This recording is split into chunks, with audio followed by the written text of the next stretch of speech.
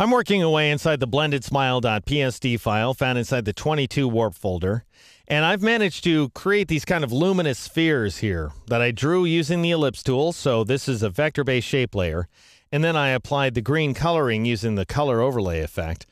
And I got this wonderful little highlight here by raising the altitude value inside Bevel and Emboss.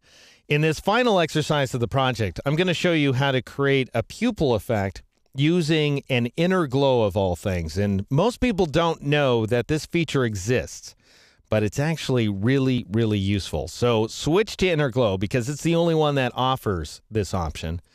And you'll get the kind of glow you would expect, a little sort of yellow glow around the outside of the eyes, which doesn't look anything like a pupil.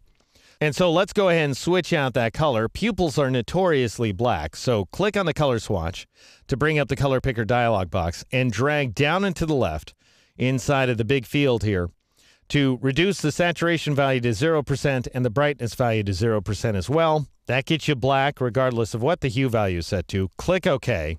Now we just entirely lost the effect because the blend mode is set to screen by default.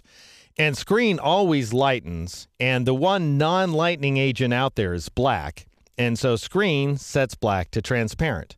We need to swap the foremost lightening mode, screen, for the foremost darkening mode, multiply, and then we'll bring back our black edges at least. Now that's still not the effect we're looking for, so let's go ahead and raise the size value a little bit here. I'm going to take it up to 30, just so we can see what we're doing.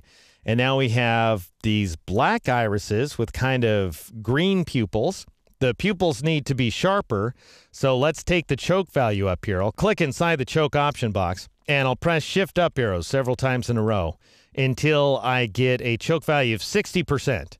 And now we're getting this kind of Hal effect. Remember Hal from 2001 Space Odyssey? He didn't have a green glow, he had a red glow, but otherwise it's a similar effect. That would suggest an evil robot to me. So I'm suggesting we swap out the black irises and the green pupils for green irises and black pupils, and we do that using this option. It only appears with inner glow. Right now the source is set to edge, so we're creating the glow from the outside edge inward. If we want to create it from the center outward, then you click on center, and you end up getting this effect here. Now he appears too beady-eyed.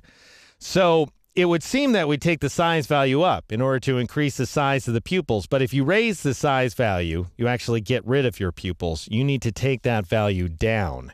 And so I'm going to press shift down arrow a couple of times in order to reduce that size value to 20 pixels, which ends up looking right for this image here. You may need to play around for your effect depending on how big you drew your spheres in the first place. Those circles, that is, using the ellipse tool, you may need to adjust your choke and size values to taste. But once you get something that looks reasonably like a pupil, as I have here, then you're done. You don't have to change the opacity value if you want to. 75% works just fine. Click OK in order to accept that modification, and we now have a smiling, happy robot with these gorgeous luminous eyes and these dark black pupils.